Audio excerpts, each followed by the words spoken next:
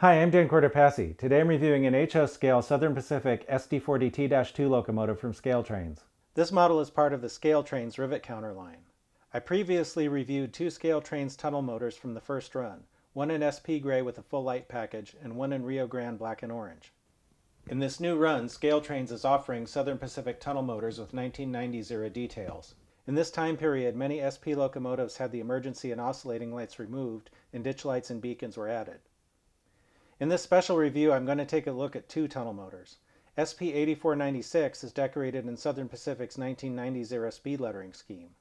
SP8556 is in the traditional SP gray and red with Roman lettering. This model is available in two versions.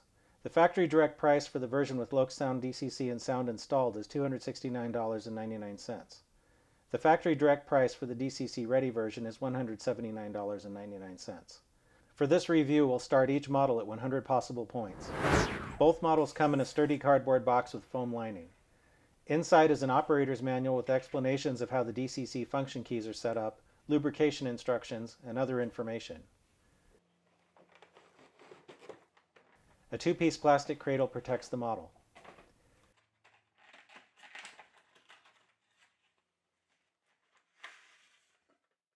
Foam inserts protect the handrails. One of the sander lines in my model of 8496 was loose in the box.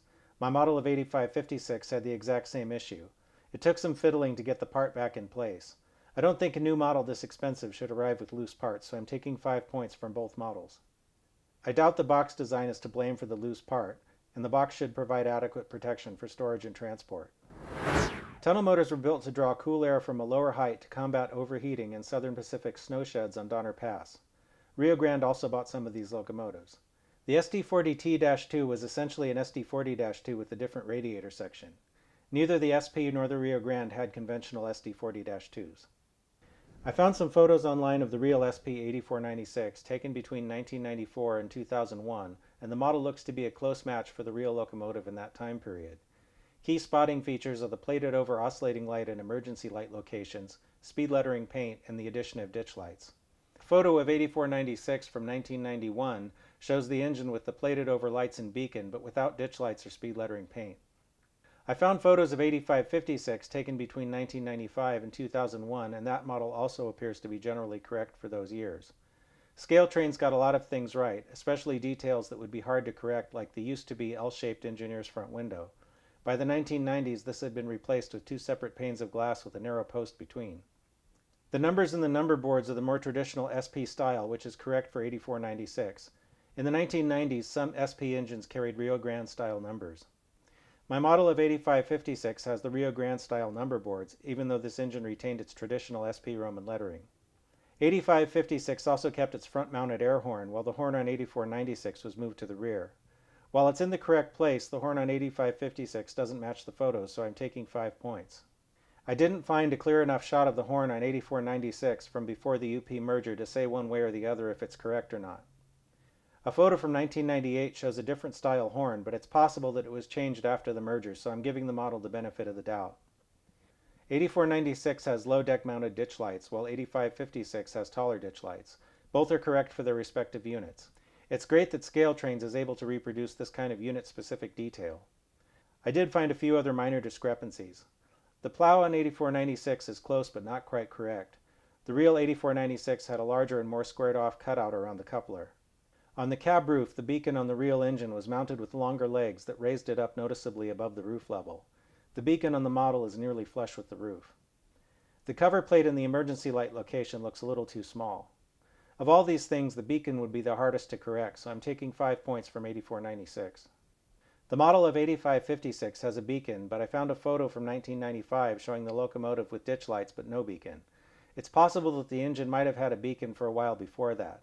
Some SP engines lost their beacons at or around the same time they got ditch lights. Since I can't say definitively that a beacon was never on the real locomotive at the same time as the ditch lights, I'm giving 8556 the benefit of the doubt here. The paint on both models is opaque and thin enough not to obscure detail. The markings are crisp and most of the tiny writing is legible with magnification.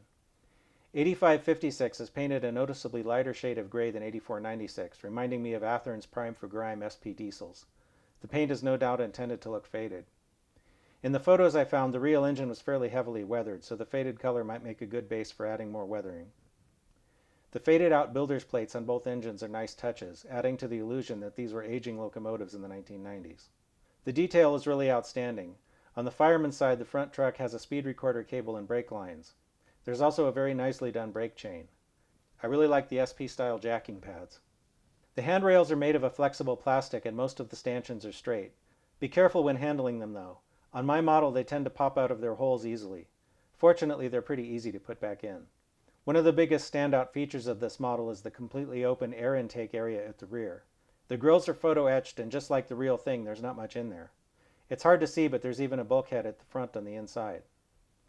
There are actually fans inside too. Granted, I had to flip the model over to see them, and they're not going to show up under normal layout viewing conditions, but it's still cool. In front, the model has separately applied windshield wipers and grab irons. All of the details are very delicate and in proportion. The anti-climber has double stanchions in the middle, just like the real thing. The pilot has MU hoses, an uncoupling lever, and a brake line hose. The armrests on these models are painted black or a very dark brown, which matches prototype photos better than the ScaleTrains SP tunnel motors from the first run. The cab windows slide, although on my models a couple of them are stuck in the open position. I'll probably tack glue mine to hold them in place. The cab has a full interior. Unlike the SP unit I reviewed previously, these two models have no issues with the sunshades. In back, the model has separately applied grab irons. The rear pilot also has MU hoses, a brake hose, and an uncoupling lever. I like the narrow coupler boxes. SP had a couple different ways of plating over rear headlight clusters. This style with two individual plates is correct for 8556. I was not able to find a clear rear end shot of 8496, so I'm going to give that model the benefit of the doubt. On top, the model has more neat detail. The AC unit, antenna stand, and freestanding conduit all look correct. The exhaust is open. The dynamic brake fans have photo-etched grills and the correct number of blades. The radiator grills are photo-etched. Underneath, the engine has great detail below the sill, including traction motor cables, air filters, and fuel tank plumbing. All of the axles are powered and all the wheels pick up current. The model is equipped with ScaleTrains knuckle couplers. The coupler in the front of 8496 is slightly low, so I'm taking 5 points. The rear coupler is also low. The front coupler on 8556 is low. The rear coupler is also low. All of the wheels on both engines are in gauge according to the NMRA standards gauge. Neither locomotive has any body wobble issues. 8496 weighs 19.5 ounces. 8556 weighs 19.6. Both are a little bit lighter than the two tunnel motors that I reviewed from the previous run that weighed 20.7 ounces each. Despite the lighter weight, both engines produced a peak drawbar pull of 4.9 ounces, up from the 4.4 ounces I measured when I reviewed the previous run. I'm running the engines on DCC and I haven't changed any of the factory default settings, except to reprogram the addresses to make consisting easier. Like most DCC models, the engines are set to address 3 out of the box. Both engines have the same function key setup, so I'm only demoing the lights on 8496. The number boards on the model turn on when the F8 key is pressed, which also turns on the sound. F0 operates the headlight, which comes on in the direction of travel. The front headlight is on when the engine is set to move forward, and the rear headlight comes on when the engine is set in reverse. F6 turns on the ditch lights, which are also directional. F7 turns on the beacon.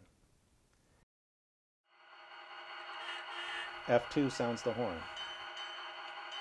F1 rings the bell.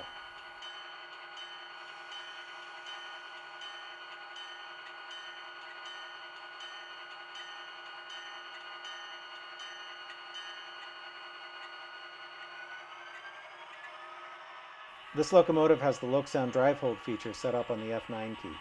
This allows the engine sound to operate independently of the locomotive's speed. A heavy train starting out can be moving slow even with the prime mover in notch 8.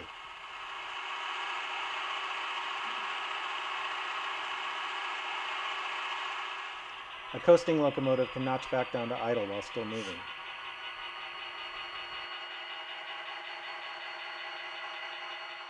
F10 is a brake.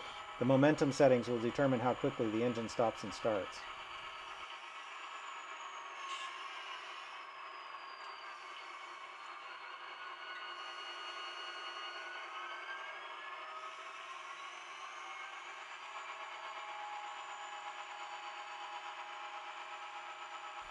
F4 turns on the dynamic brake sound.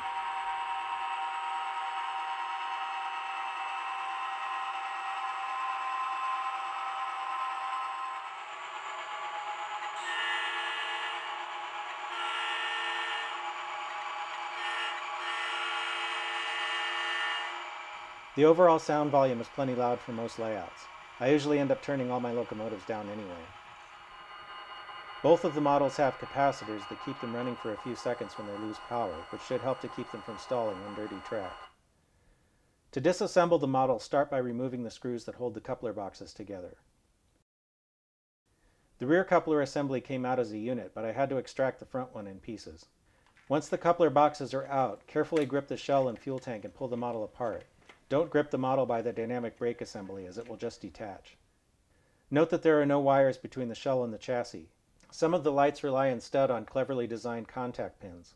Inside, the model has a LokSound 5 series sound decoder plugged into a 21-pin connector on the main light board. If you have the DCC ready version, this is where you'd plug in your decoder. According to the instructions, the model will accept any 21-pin decoder, but some of the lighting functions will only work with an ESU LokSound or LokPilot non-sound DCC decoder. With the shell off, we can get a better look at the internal fan detail molded into the chassis. If you're like me and you'd rather substitute Katy couplers for the ScaleTrains couplers that came with the model, first pry out the ScaleTrains coupler spring. I'm using Katy number 158 scale couplers, which drop right in. Any of the Katy whisker couplers should work. Make sure the couplers are free to move side to side in the boxes before putting them back on the model. The rear coupler was easy to put back in, but because of the design of the coupler box and the shape of the plow, the front took quite a bit of fiddling. Having the larger coupler cutouts as on the prototype would have made this a lot easier. Both couplers on 8556 are low after substituting Katy's. Fixing this will take some additional work. Let's see what we've got. For 8496, the model had loose parts, so I took 5 points in the packaging category. The engine had a few minor inaccuracies, so I took 5 points in the prototype accuracy category. Both couplers were low, so I took 10 points in the standards and operation category. That leaves us with a total of 80 out of 100 possible points, which would be a B- on a report card. 8556 also had loose parts, so I took 5 points in the packaging category. The horn didn't match prototype photos, so I took 5 points in the prototype accuracy category. Both couplers were low, so I took 10 points in the standards and operation category. That leaves us with 80 out of 100 possible points, which would be a B- on a report card. These are both nice models and they deserve a green signal. I think ScaleTrains did a really nice job on this locomotive. If you're looking for a 1990s vintage tunnel motor for your layout, then I think you might like it.